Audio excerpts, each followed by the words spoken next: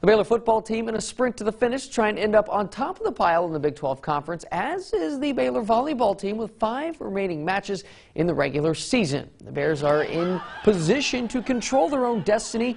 Winning out could get them a share of a Big 12 title and possibly hosting the first 4 rounds of the NCAA tournament, which are just about 3 weeks away. But this team knows that if they're not watching what's right in front of them, everything else is not going to matter. We've talked about we have like a month left of regular season, which is crazy, and so like we need to enjoy it, like cherish it, and we're really have been talking a lot and really working to do that. Talked about the law of harvest. You know, you reap what you sow, and so we got to keep putting these seeds in and let them grow, and you know, you can cram for an exam, but it's for a championship. We gotta keep the work going and now and stay sharp each and every day. The Bears will host the Kansas Jayhawks tomorrow night at the Farrell Center before hosting that big rematch against the Texas Longhorns a week from this coming Wednesday.